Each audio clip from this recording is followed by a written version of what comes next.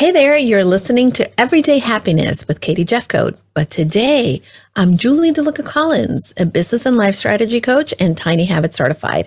I'm so excited to talk to you about tiny habits because tiny habits can help you increase your happiness. The biggest thing that happens when you are trying to design new behavior or create a habit is that a lot of people want to go big or go home.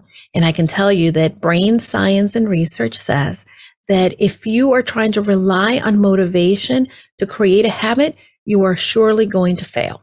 Your brain changes when you feel good.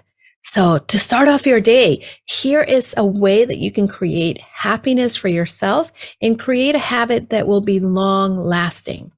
First, you create a recipe, and the recipe is when you do one thing, you attach your habit, and then you celebrate after you do your little tiny habit. And your tiny habit has to be something small and doable.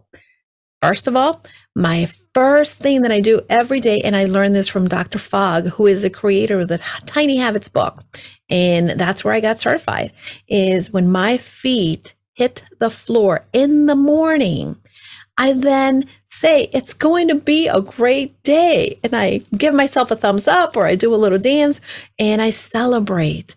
And that is my tiny habit for setting up myself for success. And throughout the day, I'm like, oh, this is a great day. And I keep saying that. But ultimately, it started in the morning by creating that mindset. And it's not big, right? I'm not writing a whole big journal about it. And I'm not jumping and doing a lot of different things, but just telling myself that and celebrating. So again, this is how you can create a little bit of happiness with just a little tiny habit. So stay tuned for more, and thank you tomorrow. See you tomorrow for another episode. I'm here all week.